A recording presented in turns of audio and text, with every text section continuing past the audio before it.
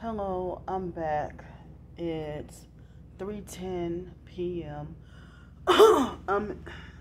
Someone help me with the hotel room.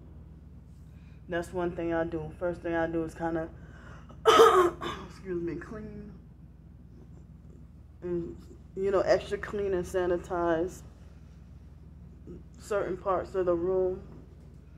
And then I take a shower before I even get in the bed. And as of now, I feel sleepy and tired. Last night I didn't get to sleep that well. So I'm gonna make myself do this video anyway. So I'm thankful and glad that I've had some money for food last night and a shower today in the hotel room. So nothing seems promising as of now. Nothing seems promising as of now. So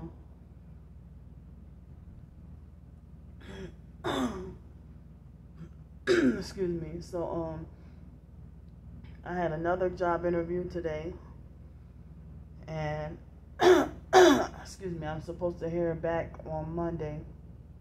Excuse me. Maybe hear back on Monday. But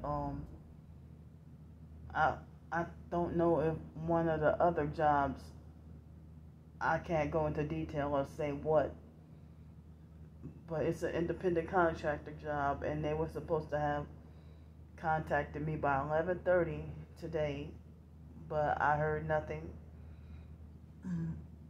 So I don't know. So I've been trying to go to job interviews, fill out applications, running around doing this, doing that, trying to improve and better myself. And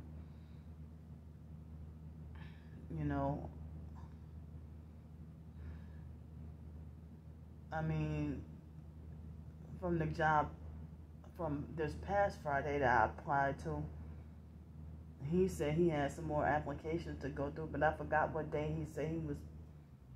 I mean, some jobs you don't hear anything, you never hear anything back. So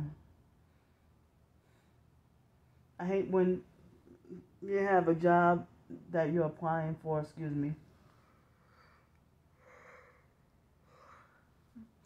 and they ask for references. I don't have any personal references. Don't have any family. Oh, emergency contact. Well, the idea of not being able to trust any family members. I don't have any, because they would do stuff like, I mean, if it was previous employers, or I don't have anybody that's a close friend now that can vouch for me as a personal reference. Not one family member will speak well of me. None of my family wouldn't speak well of me. And basically, I've been away from them far along, even including my twin sister. I've been away from family long enough that they might as well be a stranger and have to relearn me all over again. Because I'm still the same person, but certain things about me have changed over the years. I mean, I'm not the same. My way of thinking and believing of things is not the same from when I was 21 years old. So within exactly 2 weeks, me and my twin sister, we're going to be 39 years old on August 25th. So, I was hoping I'd get to have secured a job opportunity at least by then. And I will work on my birthday if I had a job opportunity,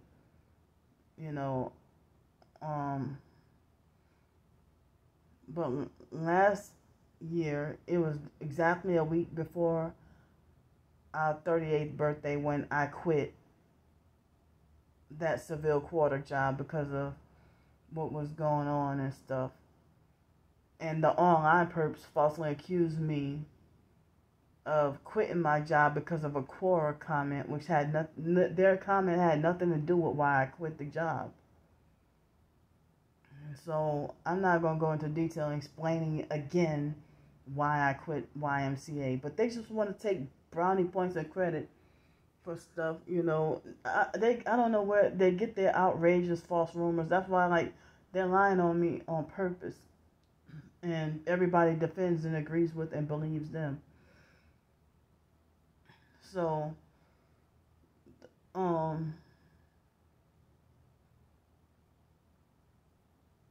it was 2020. Due to the you-know-what, I didn't get successful at any job at all. You know, and then 2019, it was 2 days after me and my twin sister's birthday that they set me up and lied on me and got me wrongfully fired and banned from the fake dirty YMCA downtown. So if I could still take showers downtown at the YMCA, you know, I could have been over there hanging out or chilling or whatever after a shower, or maybe swimming, or something else. But they mobbed me out of there. And they would harass me, and secretly stalk everything I do, and just go behind my back. And the workers there would sometimes harass me too. And so they bullied me out of there, and I mean, that's the second time somebody has set me up and lied on me. Well, I'll go ahead and say it. That Corey person, it's like, how the hell would a man know exactly what I'm doing in the bathroom? How would a man know what I'm doing in the bathroom if it's one of the private family bathrooms? How would they know what I'm doing in there? That made me feel uncomfortable. Like, and then a man too? Did they have secret hidden cameras? And I heard that that's against the law and illegal. So,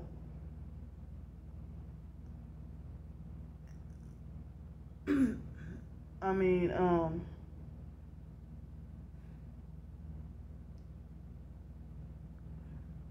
so the guy, Corey, that works there, he's a narcissistic abuser and exploits the disabled people who do the maintenance, janitorial work under him. He's the boss, and I wonder how the hell they hired him, because they're damn corrupt down there.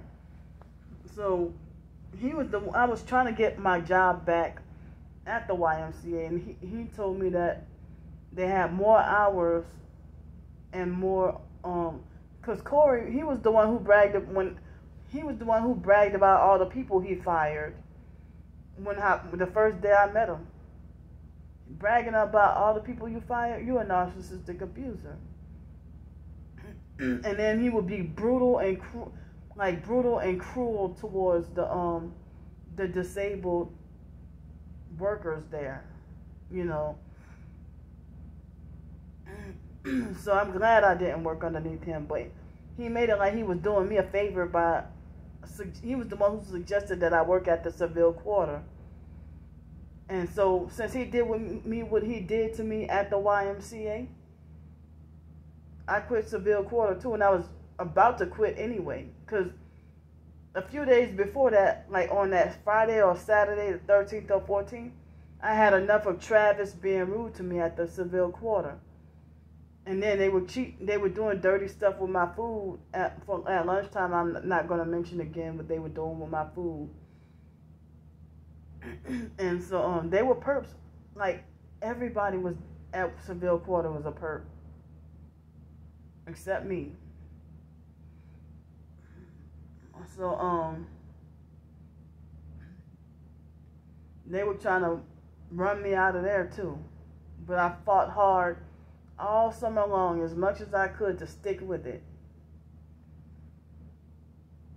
So if I didn't have the YMCA to go take showers at, how was I going to maintain my job smelling bad? And then they had just wrongfully banned me. And that was a setup that they ran me off from 532 West Garden Street. And I showed y'all the other day that I can't sleep over there anymore. And I could have had shelter overhead over there to protect me from getting wet in the rain and stuff. And then just go to the YMCA and go take a shower. And there would be not much need for a hotel until or unless there was like a hurricane or tornado or some, life-threatening weather. So, I feel like the way everybody sabotage me and stuff, and then people be jealous, like, well, how you get help with a hotel room? Well, look how else I'm freaking sabotaged. If I'm getting banned from all these doggone restaurants, and then if somebody paid for my food, like, oh, how you got somebody to pay for your food? Don't you think it's freaking well deserved? After I unjustly had this happen to me, that happened to me, and people just trying to run me away from everything. So,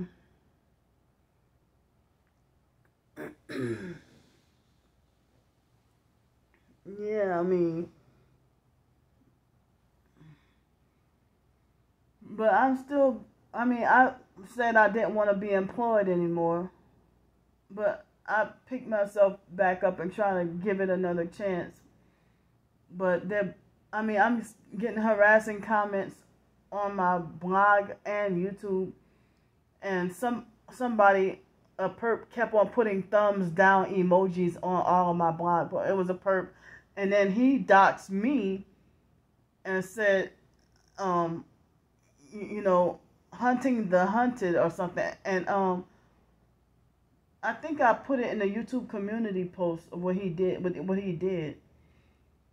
So last night I was talking to another target, and he seems like he's legitimately a target. A legitimate TI. And me and him were talking on the phone, and I said I wanted to give up on talking to anybody no more. But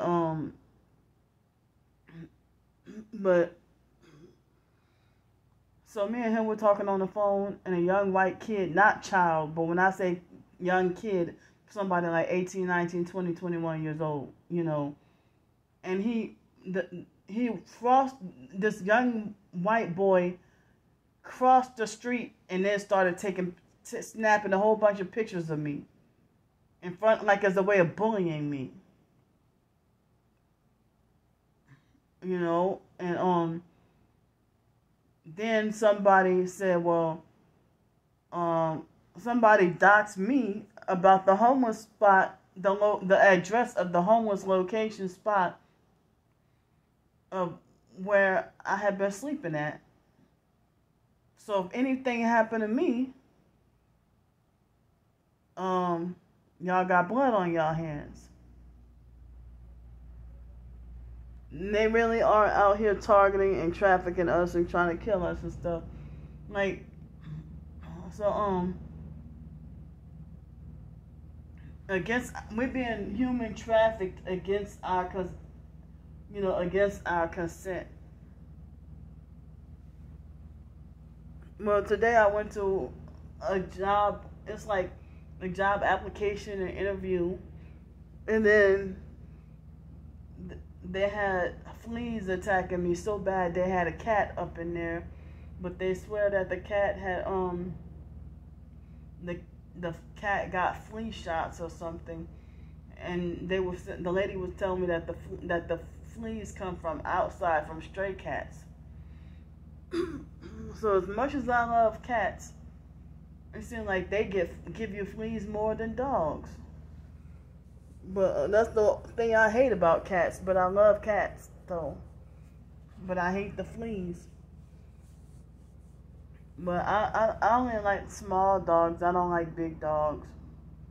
Unless they're peaceful kind of dogs. Like, I forgot, what do you call that? The big giant kind of poodle. Like it might be poodle mix or something. And the peaceful kind of big dogs, I guess I'm okay, but I don't like dogs like Rottweilers and Pit Bulls and I don't even, a lot of dogs, I just don't like dogs. I don't like big dogs. I don't like dogs. Maybe small little dogs, but I don't really like dogs. But I love cats. But cats don't like me. A few years ago, I was living in Greenville, South Carolina. And I think it was, 2016, not 17. And I think it was around September. And I pet the cat. The cat was all friendly. And I'm like, well, this is about the doggone friendliest cat in the world. I pet the cat. Then did not realize I ended up having fleas I could not get rid of. And so I felt scammed by that doggone fake friendly cat. The cat pretended to be extra fake friendly just to give me doggone fleas. You know? So, well, what other animals I like? Well, I'll tell you what animals I don't like. I don't like snakes. Well, I hate snakes and dogs. Of course, self-explanatory. I don't really like animals that harm. I don't like animals that can harm you, you know. But peaceful animals I like.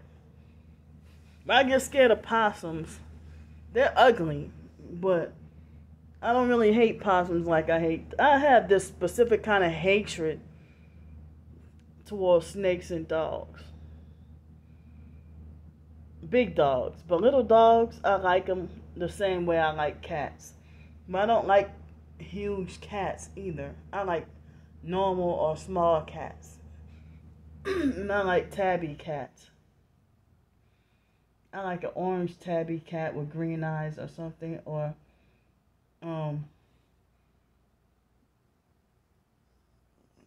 but it's like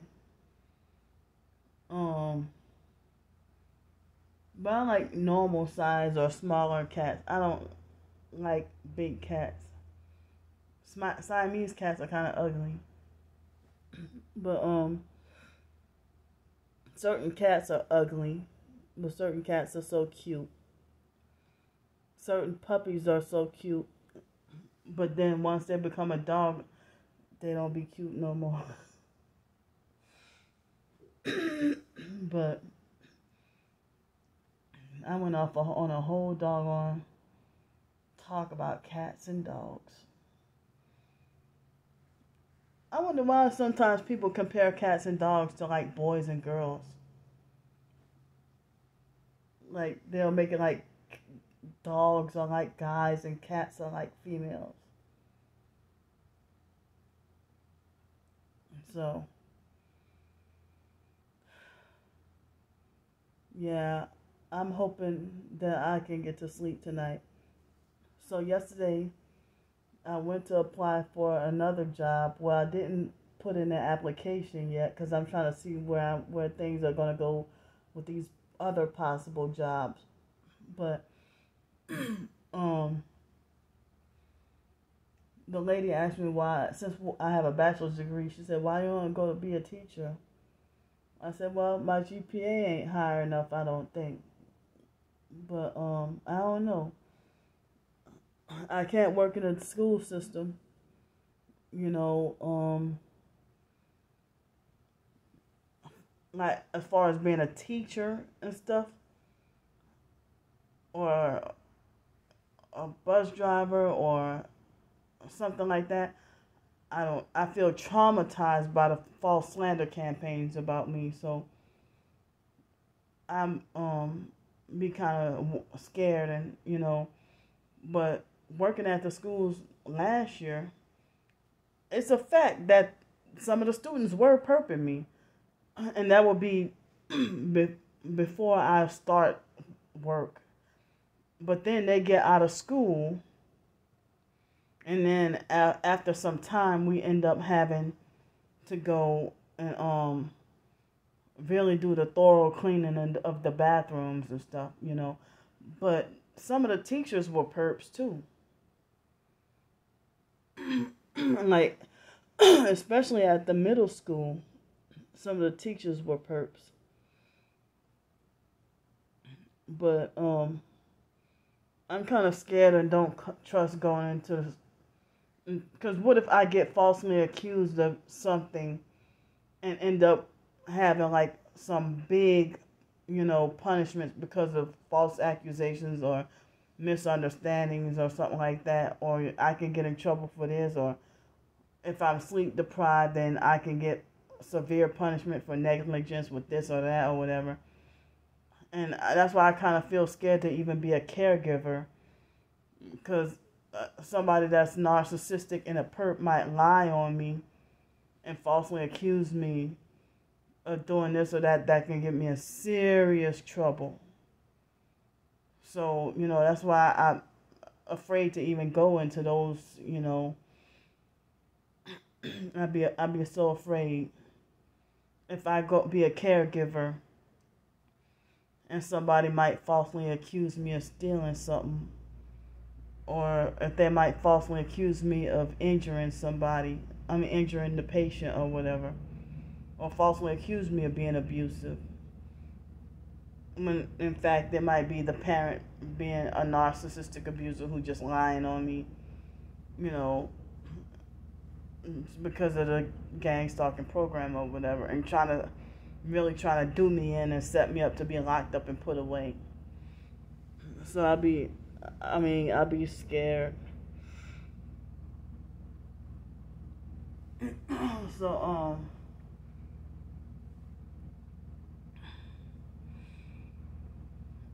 so it's like, how come it's okay for the online gang stalkers to dox me, but I'm not allowed to expose the truth about what they do?